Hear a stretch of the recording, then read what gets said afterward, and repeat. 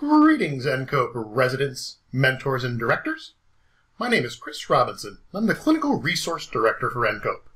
I'd like to take a moment to discuss residency documentation, required forms, and submissions. Presentation overview.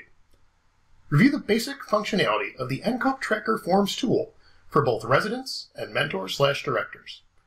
Identify the required forms that must be completed throughout the course of the residency. Identify the responsibilities of the resident and mentor/director regarding record keeping. Describe the NCOPE staff review process for receiving forms submitted via NCOPE Tracker. And last, demonstrate how to run and review the residency status report. By the end of this presentation, I'm optimistic you'll be able to answer the 4 questions on the right-hand side pretty easily. I assure you they're some of the most common questions asked of the NCOPE staff. The first step to access all of these forms is, of course, signing into the NCOPE Tracker tool. To log into NCOPE Tracker, residents can visit ncopetracker.org, while mentors and directors will access ncopetracker.org/admin. Don't worry, it'll clearly show whether you're at the resident or the mentor/supervisor login screen. And if you accidentally go to the wrong one, just take a peek at the bottom. You'll see a yellow button that lets you change to the opposite login screen easily. The Forms tool exists in different places, whether you're a resident or a mentor/director. In the case of residents, it'll be towards the top right-hand side, while mentors and directors, you can find it on the middle left-hand side of your interface. And something you might be familiar with already, but I just want to review quickly, is the notion that both residents, as well as mentors and directors, have forms that they're each uniquely responsible for. For example, residents on a quarterly basis will submit the evaluation of the residency program, the evaluation of the residency mentor, and a clinical track activity submission, or a research track update/final submission, if you're done with your capstone research project. Residents also must submit once during the course of their residency a professional activity, as well as the graduate evaluation of master's level CAHEP education, measuring the overall quality of their academic program prior to enrolling in residency. Mentors and directors, they're responsible for quarterly submissions of the evaluation of the resident, and on a one-time basis, competency forms, for which there are presently 7 orthotic and 5 prosthetic, a technical competency form, and also the director, in particular, must submit the final evaluation of the resident by the director form. So if you're the resident, make sure that you're linked correctly to your director so that they can access and complete that form for you. I'd also like to share a couple of important considerations. Remember that quarterly forms are due no more than 30 days after the final day of the residency quarter, and late submissions may result in the residency program being extended, which could negatively impact exam eligibility or go beyond the employment contract dates. So make sure you stay on top of things. Also, competency forms should be filled out by the mentor or director as soon as the resident demonstrates competency for a specific device. Remember, the resident cannot transition to indirect supervision, allowing the resident to be in a different physical location than their mentor, unless competency has been documented in Tracker and submitted to NCOPE. Now, given the sheer number of forms, it would probably be helpful to identify when each form is due. And that's quite easy to do thanks to the Resident Timeline Report, which allows you to generate a report for either a 12 or 18-month residency, and it also can account for common program variations. For example, single discipline orthotic residencies versus dual discipline residencies where you do combined O&P.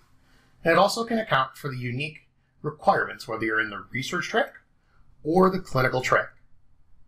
There's a link at the bottom of the page, which I recognize is a little bit long. But don't worry, you could just go to ncope.org and type in the Resident Timeline Report into the little hourglass, and it'll load right up. Next up, I'd like to discuss record-keeping requirements. It's important to recognize that the resident and the mentor/director should maintain independent records of completed forms. Remember that NCOPE is the accrediting body, but the educational institution is the residency site. And the faculty for that educational institution, that's the mentors and directors. So the resident and their mentor and director should be aware of what forms have been completed without having to contact NCOPE. So stay on top of things. And the best way to do that? Download a PDF copy of the form once it's completed and store it in a secure, cloud-based storage system. On that note, let's say you're the resident and you're trying to get a copy of the evaluation of the resident form that was filled out by your mentor. Those are emailed to you, so it's okay. But please do remember that NCOPE Tracker does not store copies of previously completed forms. And once those forms are completed, the NCOPE staff is going to perform a form verification.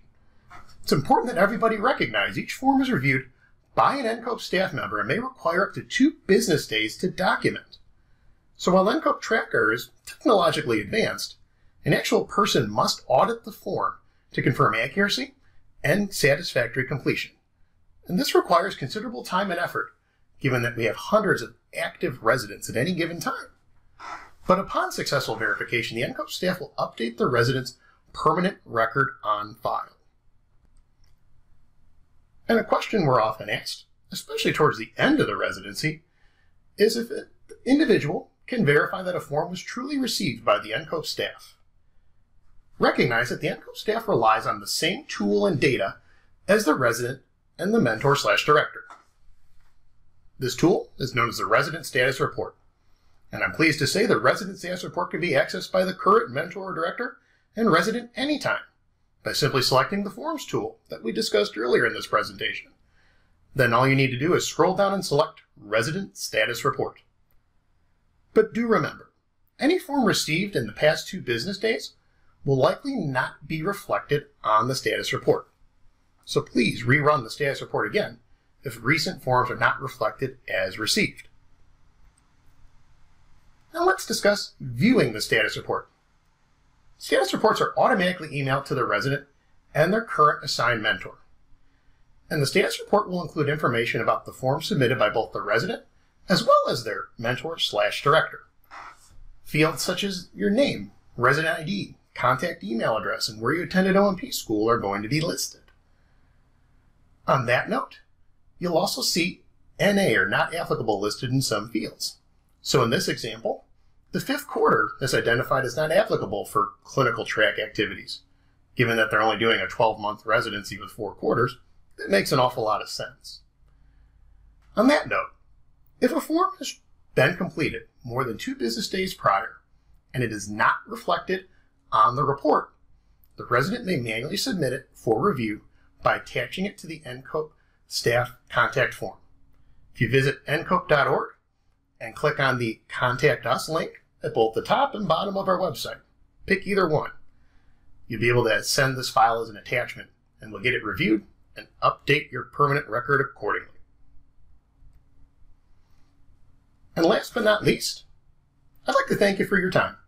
I hope you found this brief presentation helpful in understanding how forms work as they relate to the NCOPE residency program.